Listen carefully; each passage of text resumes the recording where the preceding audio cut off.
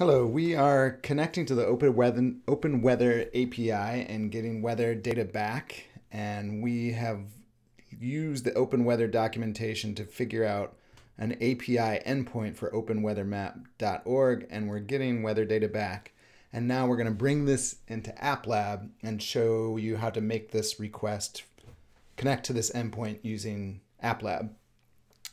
First of all, just to note, it's a good idea to do this in a Chrome tab first, to put your API endpoint in the URL and make sure you're getting data back and you're not getting any errors, because then you know that you are successfully connecting to the API endpoint and it's working. And then once you know that, then you can bring that into AppLab, and any problems you have, will be about how you're implementing it in AppLab, and it's not a problem with the API endpoint itself. So I'm just going to copy that. And I have this AppLab project, and I'm just going to paste that in there just so that we can know we have that endpoint. Okay, we're going to use that in a bit. Now, how would we connect to that endpoint in AppLab? We would use the start web request, and this requires a URL, which is what we just generated, and it has a second parameter, which is a callback function. So let's bring that start web request into our project.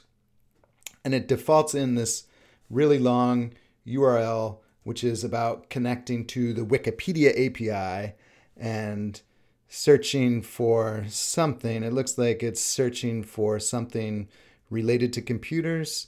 We're going to clear out that default URL that AppLab puts in for us and delete that. And we're just left with empty quotation marks for our URL parameter. And that's where we're going to put our URL from Open Weather. So we'll delete this comment, and then Shift Command right arrow highlights the whole thing, Command X to delete it, bring it up here and put it inside our, that's not what I want to do, Shift Command X. We want to put it in between these quotation marks, so Command V. And so now we've just entered our URL, and I can just do Command left arrow, gets me back to the beginning of this line, and we'll close the toolbox so we have a little more room. And so this is our web request. Let's just run it and see what happens. Nothing, which is kind of a good thing. It didn't give us any errors. It looks like it's working. But what does it do? Well, it sends this URL, we request to Open Weather, and then when that connection is made, this callback function executes. And this callback function has three parameters. It tells us the status of our request, the type of request, and it tells us the content that came back from that request. And we're interested in this content. So let's take a look at that content. And we can do that by console.log. And we'll log out that content to the console, and let's see what we get. So we hit reset run. Fantastic, we are getting weather data back. So we are successfully hitting the Open Weather API, and we're getting this weather information, which has coordinates and wind speed and temperature. It looks like weather information, very hard to read, right? And we can notice that this is a string because it starts with a quotation mark and ends with a quotation mark. So AppLab is processing this as just one long string.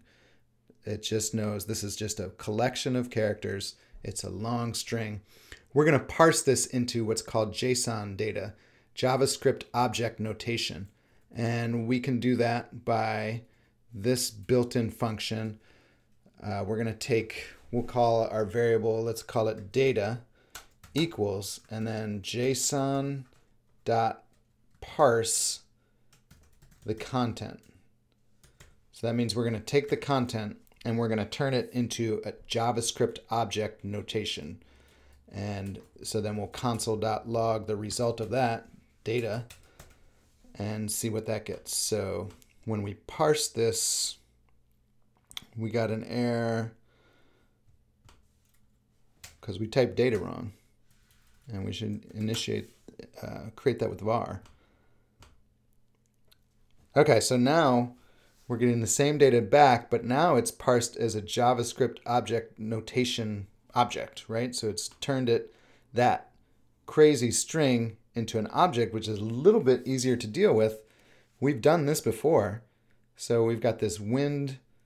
It's an object. It's got a wind property, and the wind has speed and degrees.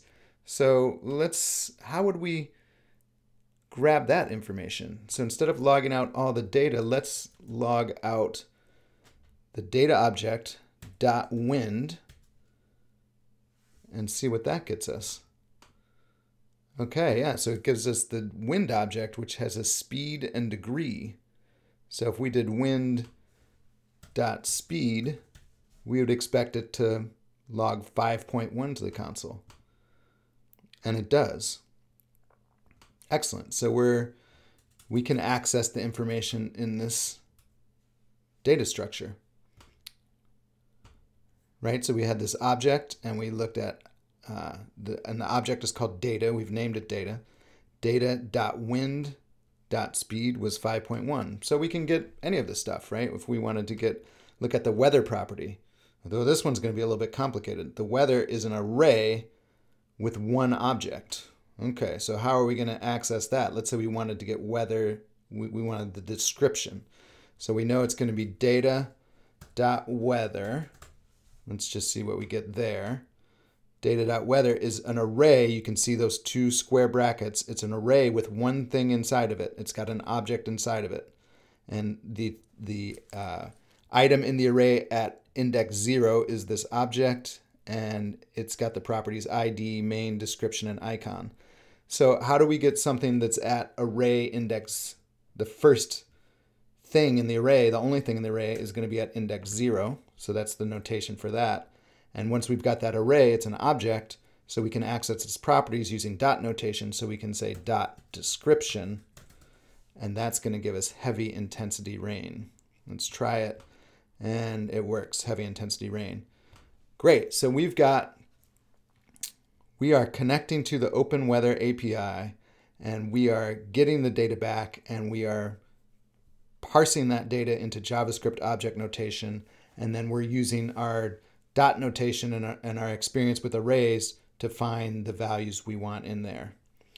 When we come back, we'll look more at this start web requests. Thanks for watching.